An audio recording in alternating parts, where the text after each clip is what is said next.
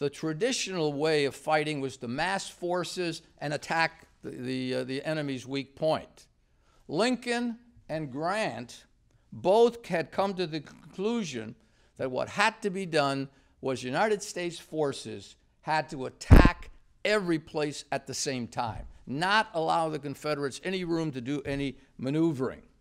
So what was the result? The result of this planning was the traditional Virginia campaign and the traditional Atlanta campaign in Georgia. The only difference, I would argue, in this campaign, these two campaigns all together, is that they are all together. They're not massing troops against a small point. They're attacking all at once wherever they can. This is not Sherman's new destructive war. But at this time, he's still willing to follow Grant's lead because he completely trusts Grant. He's willing to battle Joe Johnston in the Atlanta campaign and the kill and maim warfare that he despises so much because Grant wanted him to do it, and he trusted Grant this much.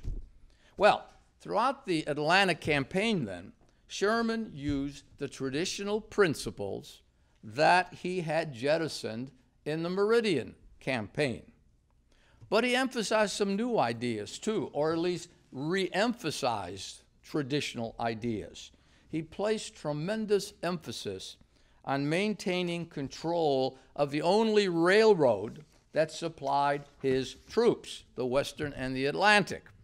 And he insisted that he must have absolute, complete control over this railroad track and over railroad cars, going all the way back to Chattanooga and really beyond that to the north, and forward to his army, supplying his army in Georgia. And as you know, during the Atlanta campaign, the further in he went, the longer this supply line became.